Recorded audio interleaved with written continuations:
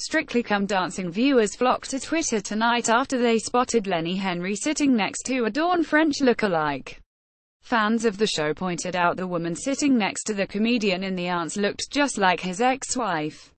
Lenny Henry was spotted sitting next to a Dawn French lookalike. Lenny was cheering on the acts from the crowd during the show's first week in Blackpool. He was sitting next to a woman with short black hair and a blunt fringe, who looked strikingly similar to his former partner Dawn. Viewers sent Twitter into meltdown as they pointed out the resemblance to the only French and Saunders star.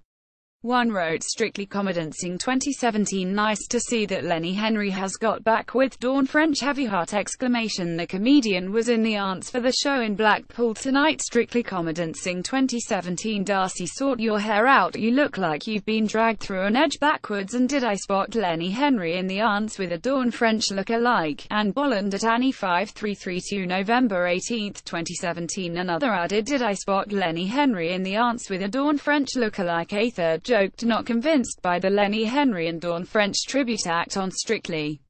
Lenny and Dawn married in 1984 and they were together for more than 25 years before separating in 2010. Their divorce was finalized later that year, but they vowed to remain on friendly terms for the sake of their adopted daughter Billy.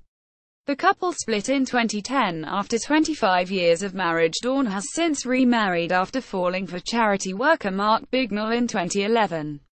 Dawn has since remarried after striking up a romance with charity worker Mark Bignell. The MA Celebrity 2017 lineup has been revealed. Here's the info. David Cassidy in critical condition after suffering organ failure. This is how you can catch the king of comedy Peter Kay on stage next year. Courtney Stodden strips completely naked by swimming pool in steamy clip. Debbie McGee stuns as Ginger Spice but viewers slam judges scoring. Stacey Solomon surprises Joe Swash as he begins work on Extra Camp.